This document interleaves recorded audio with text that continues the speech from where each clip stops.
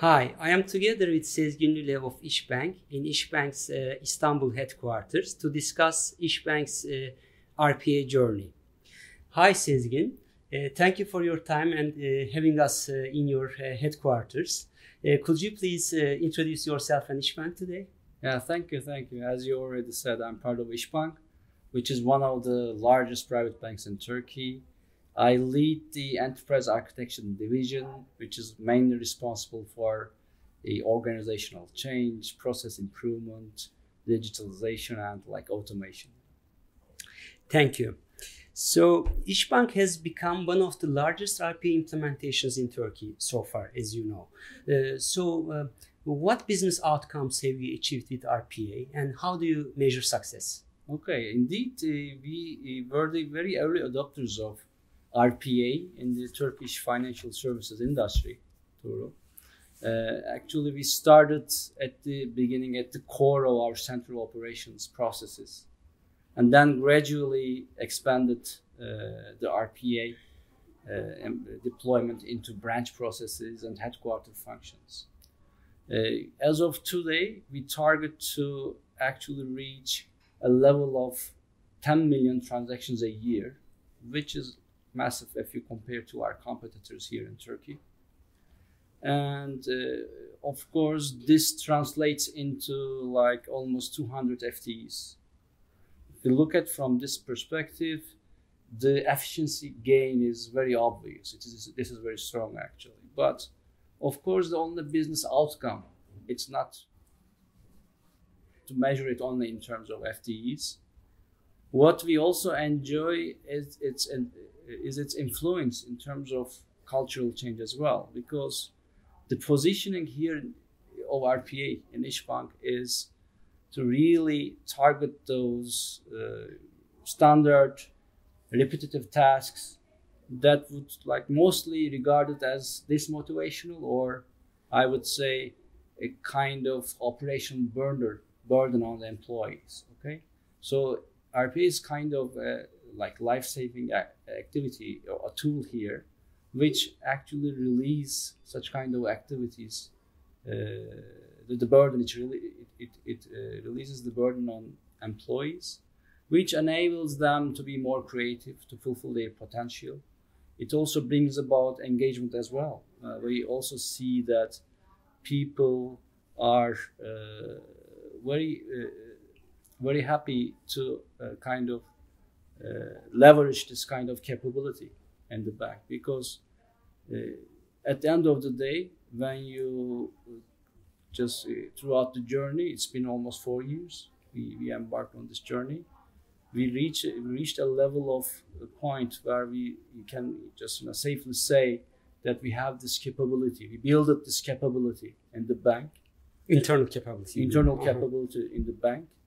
And we empowered our people in terms of just using this RPA tool that just helps them to unleash the potential, or fulfill their potential in terms of being more creative and just getting rid of those boring stuff in the bank. So this aspect is also very important in our case.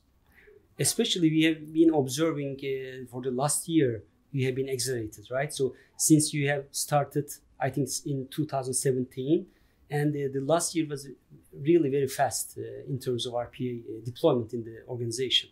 Yeah, in fact, that was right, because at the very beginning, we just formed a very little team here. Then we discovered that if you somehow bundle this transformational initiative together with the idea of agility, bringing this idea into an agile team. So we particularly established a tribe, an automation tribe for this, with multiple squads, 40, 50 people coming together, including the business people together with the RPA developers and our IT guys. So everybody on the same environment, on the same table, sitting together. And that really, just facilitates this idea of transformation, to really spot what is going wrong, what's the problem, and how we can resolve it. So that has been a very good catalyst or facilitator in terms of scaling up. So in the last 2 years, changing the modus operandi into an agile environment, bringing about all the required skill set into one page. So that really accelerated it, as you were right. And it's currently also, we are setting up different teams in different parts of the organization, making sure the journey continues as planned. Yeah. One other thing is that it's not only agility, we also have this different model of creating a center of excellence that is that feels responsible of establishing the community, the RPA community, which means that trying to reach different parts of the organization to just ordinary business people that have the problem, and just in terms of training, in terms of engagement, try to understand what the real problem in the field is. So that brings about some hidden potential, some hidden cases that could be easily resolved, and just also enabling them to talk about to use this RPA tool as part of their transformation as well. So this has been very powerful. One other thing in the last 2 years, so digitalization is a common theme, everywhere. If you go to the financial services industry anywhere, or any different everyone's talking about it. Yeah, yes, it's just phenomenon that's currently prevailing in the organizations. We have this digital transformation committee, which is led by our CEO. So this is like a platform where it's like an agora, I would say, all different business units, being presented on the same environment. Of course, the recent ones due to pandemics is being done online. So it has become a digital experience, know-how sharing environment. Still working though. Still, of course, it's still ongoing. Just like it's ongoing. I don't know why we are doing this right now, face to face, but the audience will be online anyway, right? So this will be endless, I guess. Oh yeah. Okay. So you have been, sharing some of the best practices within your conversation. What would be the remedy for a successful implementation from your experience? Yeah, I was just going to spot on that one. In terms of positioning, we have this transformation platform and RPA, AI, all these just transformative initiatives are a standing agenda. So we have regular reports, where we share the business outcomes together with the business unit. So usually it's normal to see some business leaders presenting their outcomes themselves. So that brings in engagement as well. And the top management support is very important in those areas, because we have come to a point where we said, okay, it's not only repetitive tasks that we should pursue, it's also the different part of the organization that should benefit from this transformational tool as well. And just leveling different speeds of change within the organization. You need balance. So you cannot just let only one part fully leveraging the benefits of RPA, but others are left kind of behind, because at some point this kind of friction or imbalance would create some different problems, of course. And we are very lucky to see that the top management is fully engaged. Recently, we had a RPA training with our CEO, which was very, usually it takes 3 days, but we somehow managed to cut it down to 2 hours. We're just very... has become one of the UiPath developers. Yeah, like an advocate. And this also creates a symbolism within the organization, how it's been treated by the top management as well. And in terms of strategy, the communication is also very important. That's also key. Internal communication.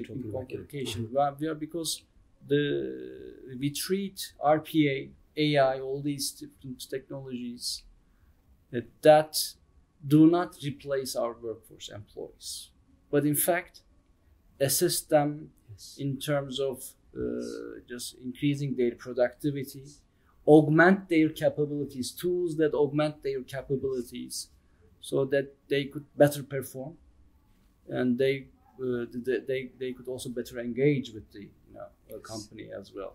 So this, how should I say, cultural positioning is as important as just simply forming teams and doing the just field work. So you need to have this soft part of this transformation together.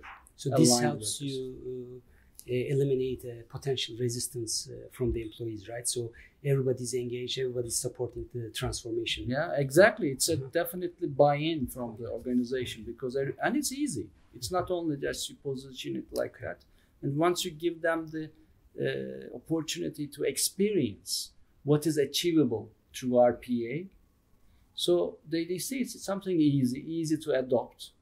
So you don't need to be like a developer to really go through it. So it's very relevant to the human nature, I would say. Yeah. And getting results in very short period of times is also very powerful. So it also builds trust that it's something easy, has a business impact in a very short period of time. It just facilitates all the environment. It's super perfect, super powerful. Yeah, sounds very solid. Okay, lastly, my last question is about future. Future. We have been talking about end-to-end automation platform from UiPath. So where do you think it fits into your future plans in terms of automation going forward?